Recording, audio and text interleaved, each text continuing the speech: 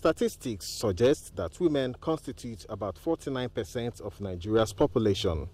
Yet, participation of women in politics has been quite low since the inception of Nigeria's democracy.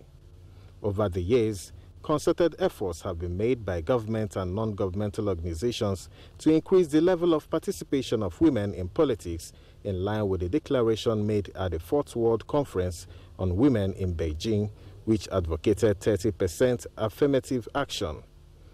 The extant national gender policy in Nigeria took it a notch higher by recommending 35% affirmative action while seeking more inclusive representation of women with at least 35% of both appointments and elective positions.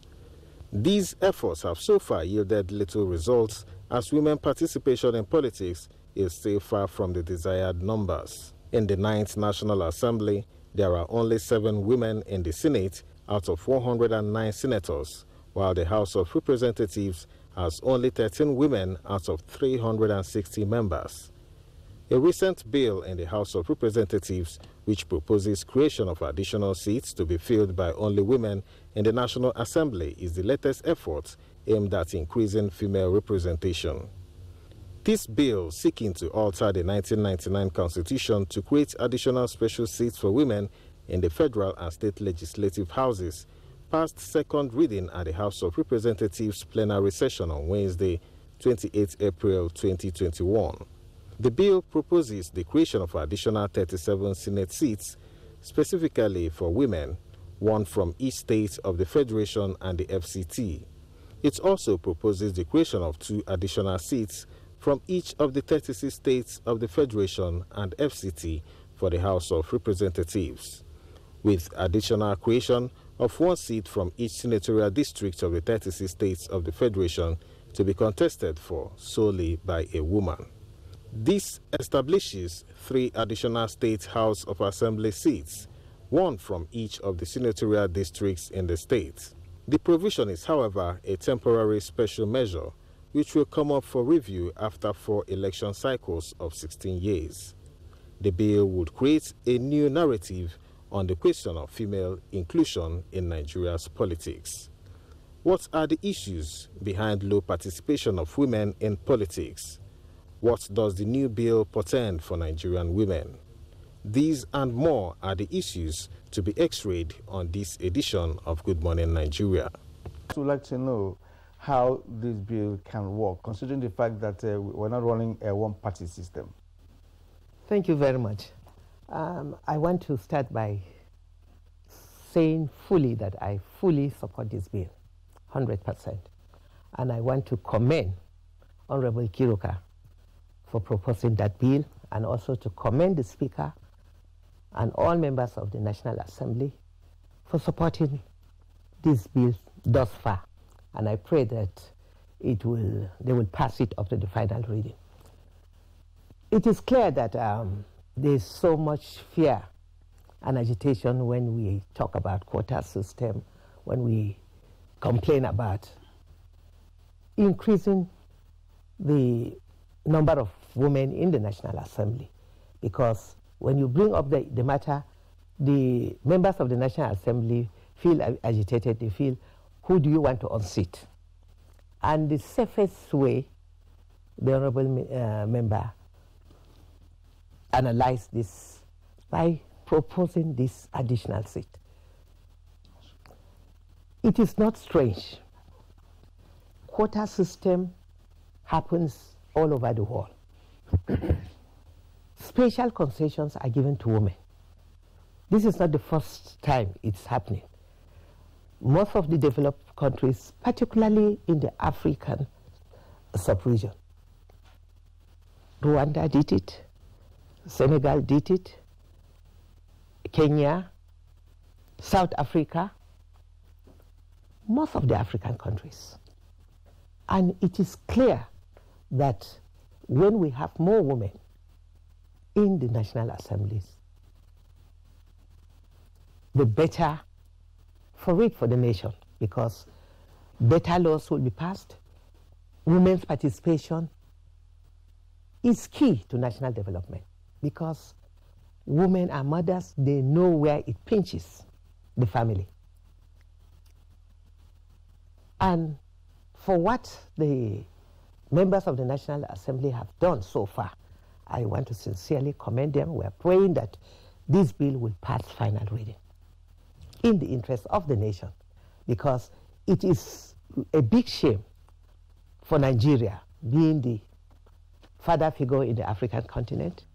We call ourselves the giant of Africa, and yet we are the least represented at both national and state assemblies. We need to lead by example. We need to show clearly that we are indeed the giant of Africa. So having this bill pass will make a big difference in the development of our dear country, because where we have more women participating, you can see the development that is growing fast in countries where we have more women, or in countries where women are at the helm of leadership. It speaks clearly, and Nigeria should not be an exception. Again, Dame Pauline TALLEN, you were Deputy Governor of Plateau State, and of course you've also now been a minister of the Federal Republic. Our politics, some would argue, is governed essentially still by patriarchy. And that's why, on its appearance and in substance, it's male-dominated. And some persons have also argued that, yes, the examples you cited earlier on the African continent, Senegal, Rwanda, and in some instances, Tanzania and South Africa, we have seen increased participation of women in politics. But that some of the older democracies that we cite, often excitedly, are still battling with issues around patriarchy. Until January this year, the United States never had a woman as vice president. And it's been argued that one of the reasons why Hillary Clinton lost to Donald Trump was because the U.S. wasn't ready for a female president. Until 1979, one of the oldest democracies, Britain, never had a woman as prime minister.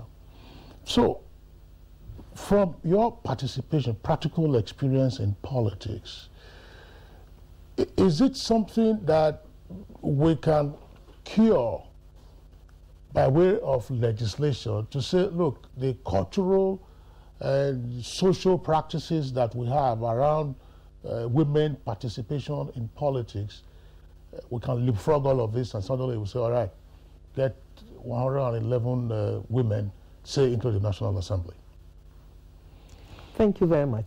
Well, thank God, the examples you've shown, thank God America has realized that they are now ready with a female vice president. And it is happening all over the world. It is clear that any country that lacks a good representation of women, development is slow. Take, for example, even the management of COVID-19. It is clear countries that are led by women perform better. The statistics are clear. And we cannot keep running away from the facts that women have a special role, and they have that God-given skill to manage issues and to see things differently from the way men see it.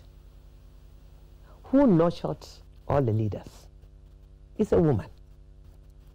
If she rocks the cradle, what stops her from ruling the world? So we should stop talking about, oh, Nigeria is not yet ready, this and that. We have more than qualified women. These few examples that you've made sounds very strange that 3 members never proposed a bill. But I want to tell you that I am proud of all the members that are in the female members that are in the National Assembly. They are making us proud, but their voice cannot be heard because they are like a drop of water in the sea compared to the total number. And we cannot make any progress if we don't change the narratives. And the time is now. Because the world over, the United Nations is frowning at any country that refuses to have gender equality. Gender equality is not just a woman's right, it is a human right. And we have to allow this participation, or else we will keep going round and round. Women, I know, politics, you can't play politics without money. Money is key. And the men have always been there, and they have more opportunity to the finances. Women have never had that privilege of the number compared to the men. And I want to say it emphatically clear that women have better and key roles to play if we have the number that can compete with the men. The men uses women, and they use women against their fellow women. Why? Because of poverty. Any woman that allows a man to use her against her fellow woman is simply because education is one, and poverty is another issue. And that's why we're talking about the education of the girl child. If a woman is well educated, she will know her rights, and she will then stand to defend it at all times. So this is an issue that Nigeria has to address it now, or else we will keep going round and round. The time is now to make a difference. Very much concerned about how these women will emerge in terms of looking at the political mechanics and the structure of the country and the nature of political parties that we have.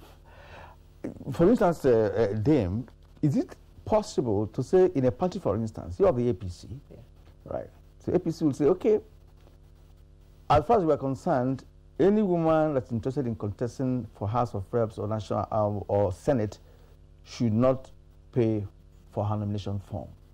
Is it possible? Or to reduce the amount of money for women to enable women emerge as those that have been nominated to run for different constituencies. Besides that, what about other political parties? Would they also do the same thing to ensure that women must emerge? Because I'm thinking of how they will emerge, since it's not an appointive position. It has to go for election, right? And this bill we're talking about, is it going to compel all political parties to have a policy specifically for women participation in elections? So I want to see how this will emerge. You have been in politics for a long time, so how will it happen? Thank you very much, Kirian. The starting point is the political parties. And we are working on the party amendment of the Constitution. The party constitution is undergoing a process of amendment. And that is actually the starting point. Because look at all the political parties. Out of maybe 25 or 30 members of the National Working Committee, we have only one woman as the woman leader. What will one voice? The moment she wants to talk, they will all shout on her. And whatever she brings on the table, they kill it. So we are working on amending the party structure, because that is the starting point. This bill is fantastic. It is another process of helping the process, which is happening everywhere. But the starting point is amending the constitution, the party constitution, to have more women in the National Working Committee. Because as Cynthia clearly mentioned, over 33,000 contested in the last election, but they were fiddled out during the primaries. We are not even interested in giving us free forms. No. You give us free forms and then you wheedle us out of the primaries. That is not the issue. Allow us by the form, we will contest, but let us have a fair playing ground. What of the financial muscle? The financial muscle is, you see, that's why we believe in the option A4, the open primaries. The delegate election is not democratic.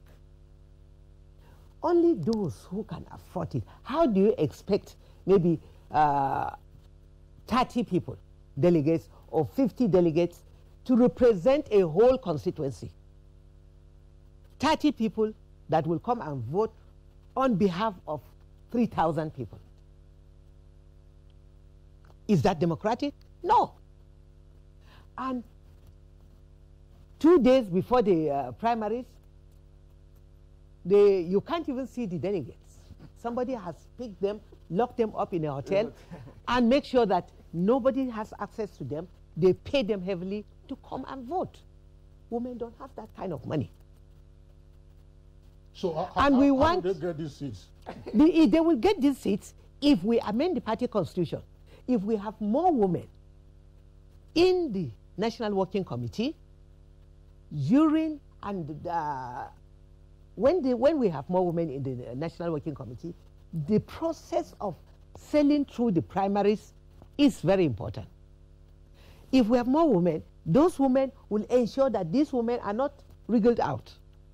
And once a woman sells through the primaries, she becomes the candidate of the party. Automatically, she will make it. But the moment you are wriggled out of the primaries, finish. And that is because we have poor representation at the party level. And we are working on it, not only APC, we are reaching out to all the other political parties, PDP and APC, they are the key dominant parties. And I believe with all that we are putting in place, there is hope that the party constitution will be amended. And once it is amended, we will be able to get more women sell through this thing. That is one option. The second option is what the bill proposed, where these seats are exclusively for women to contest among themselves. And that happens in all the countries, most of the African countries. Namibia, we have the zebra policy, which is 50-50. And it is from the party level. Once the party structure is amended and the party structure supports gender parity, we will sell through. Should this be enshrined in our constitution? Yes, in the party constitution. Not party, and I'm talking about the constitution of the nation. Both, because yes. you may not be able to compel all parties, to do this. Because in those countries you talked about, they may not have multiple political parties. They may not have, some of them, in South Africa, for instance, I think about 2 active parties, right? Yes. And the same thing in Nigeria. The same thing in Nigeria. Virtually 2 active parties. The remaining parties will fill in and join one of the 2. Yeah. Dame, did say earlier on in this conversation with respect to parties amending their constitution to accommodate women, right? Instead of having this other kind of a parallel election, representing the same people, you say a woman representing a state where you have other people representing the constituencies of that state, right? And if this can be built into party system, to say, look, all parties, as far as this election coming is concerned, women are given a certain number of positions. So field as many women as possible to ensure that we get this number. Is there a possibility? It is. And we are working on that. And I believe that something will come out of it. Not just the APC, all the parties, because we are reaching out to all the other political parties. And the politics is a game of number. The more the merrier. There's nothing wrong with having 2 people representing a certain constituency. There's nothing wrong. The more the merrier. And the more representation, the more dividends of democracy that people will get out of it. And it is clear that where a woman is representing a constituency, the people in that constituency enjoy more benefits of dividends of democracy because she's a mother. She knows where it pinches. She reaches out and addresses the problems that affects the lives of the people in that constituency. So, you see, all these things are internal arrangements that can be easily made. We are politicians, we know how it works. When you talk about poor representation of women in the North-West, things are beginning to change. Kaduna State is part of North-West. But because we have a gender-sensitive governor, he made it happen. We have a good number of women in appointive positions. We have a deputy governor. And now with the he for she, it's all about lobbying. We are reaching out to the governors. We are making friends with them. And most of the governors are seeing reality. I want to tell you that this coming election, Northwest will surprise you.